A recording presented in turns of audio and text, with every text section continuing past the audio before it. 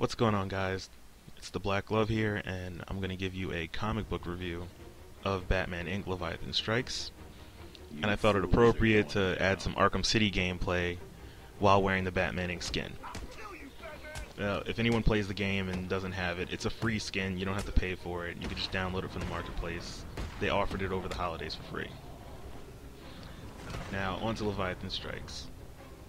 This book is pretty much two oversized issues in one trade. The first issue deals with Stephanie Brown at a boarding school for assassins. Now, this boarding school is obviously run by Leviathan, and it looks like a normal boarding school. They wear uniforms, all young girls.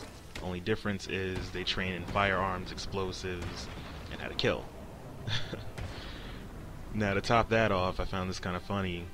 All of their instructors were modeled after pop stars right now. Like, one is modeled after Lady Gaga, one is modeled after Rihanna, one I believe is Madonna, and the other one I think Katy Perry. Yeah, Grant Morrison has a sense of humor. Anyway, this issue was a really great swan song for Stephanie Brown as Batgirl. If anyone actually enjoyed the book, this is a good going away present, seeing as she's not mentioned in the New 52 at all. We don't see her, we don't have any mention of her, and as you know, Barbara Gordon is back to being Batgirl. But anyway, in this issue, we get to see her undercover and how she deals with infiltrating and eventually taking down the boarding school. Now, we do get a nice cameo appearance from Bruce at the end of this issue, and it actually goes to help her character development in the sense that Bruce actually shows how much he trusts her and how he can rely on her. And he even mentions that, and she goes ahead and in her thought bubbles talks about how it really made her happy to know that she can be trusted and relied on. We all know that when she was Spoiler, she had a lot of screw-ups. I mean, she got Orpheus killed. She caused the big gang war in War Games. So it's really great to see how her character has grown into a great Batgirl. And this was a great going away issue.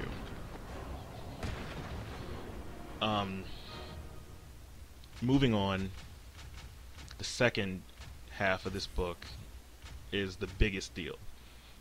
It's where the book gets its namesake from, Leviathan Strikes. We finally find out who's behind Leviathan, how large they are, and what's going to come in 2012 or this year. Now, I'm going to try not to have too many spoilers, but it's a little hard to talk about this book and give a really honest, good review of it without giving away some spoilers. First, it starts off. We get to see Bruce, Dick, Tim, and Damian all inside of this big maze-like trap set up by Dr. Netz. It's on this ship called Leviathan. And in this maze, there are mind-altering substances given to Bruce. There's different doors that lead to different rooms that are all traps. And in each one of them, there's a different version of Dr. Netz, which is really just either an android or some type of a statue.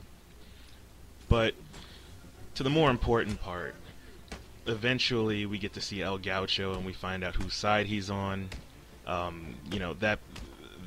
Having that happen, we already knew that he worked for that spy organization with Kathy Kane, and we didn't know whose side he would be on, but we get to see that he's actually a really loyal friend of Bruce, and he actually almost dies in the process of saving Bruce. Now, we get the reveal of who Leviathan is, and we also see that there's a plan in order from Leviathan to start attacking and killing all the Batman Inc. members. We even get to see that some of them are already hurt, down, being chased down, hunted, trapped, and in the end, we know that there is an all-out war about to be waged between Batman Inc. and Leviathan. I'm not going to tell you who Leviathan is because that would just completely ruin the rest of the issue for you, but the identity of Leviathan has clearly been teased since the very beginning of Grant Morrison's run with Batman and Son. You read that story, and you read Leviathan Strikes, you'll sit there and scratch your head and wonder, How could you not see the writing on the wall? This whole battle in Leviathan Strikes and what's going to come has pretty much been foreshadowed from the beginning of Grant Morrison's run. And yes, Damian is also a very central character in this whole thing. So, like I mentioned earlier, we know that Batman Inc. is going to be returning. And we also know that it's going to take place in the New 52. It's going to include Batwing, it's going to include Batgirl, Nightwing. The way I see it, even though it's only going to be in one book, which is Batman Inc., the fact that it's an ongoing will make up for the fact that this is not a big crossover event. They already announced what the Batman crossover event for the year is going to be, and that's going to be a Court of Owls crossover.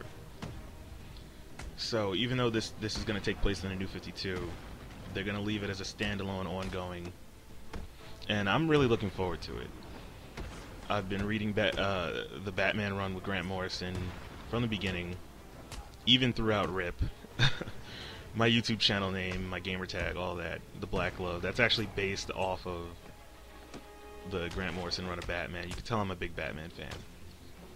But yeah, I'm looking forward to what's coming in 2012, well, this year. I really want to see a good end to the story. I kind of felt gypped, like many of you did, when the DCU got rebooted and we knew there was no more. So, anyway guys, hope you enjoyed the gameplay, hope you enjoyed this review. I look forward to the book, and I hope you do too.